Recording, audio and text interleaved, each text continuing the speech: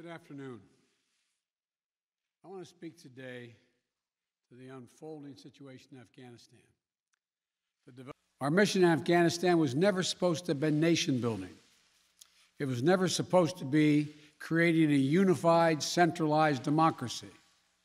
Our only vital national interest in Afghanistan remains today what it has always been: preventing a terrorist attack on America's homeland. I stand squarely behind my decision. After 20 years, I've learned the hard way that there was never a good time to withdraw U.S. forces. I always promised the American people that I would be straight with you. The truth is, this did unfold more quickly than we had anticipated. So what's happened? Afghanistan political leaders gave up and fled the country. The Afghan military collapsed, sometime without trying to fight.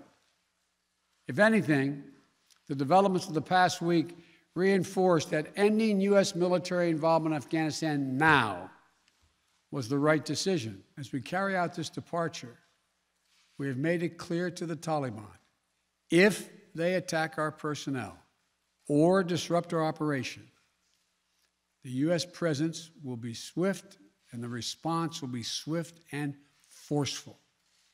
We will defend our people with devastating force if necessary.